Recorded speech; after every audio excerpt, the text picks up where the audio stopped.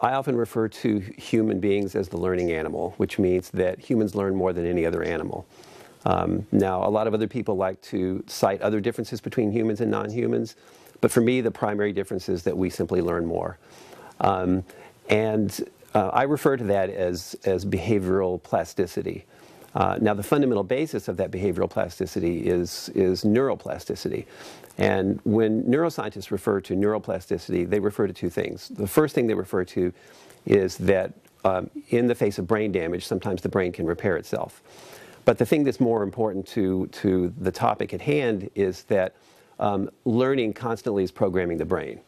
And, you know, from our perspective, the brain and human behavior are probably infinitely programmable or infinitely malleable. So that's what when I refer to human beings as the learning animal, what I mean is that we have pretty much an infinite capacity to learn. And it starts before we even come out into the world when we're in the womb, and it ends the day we die.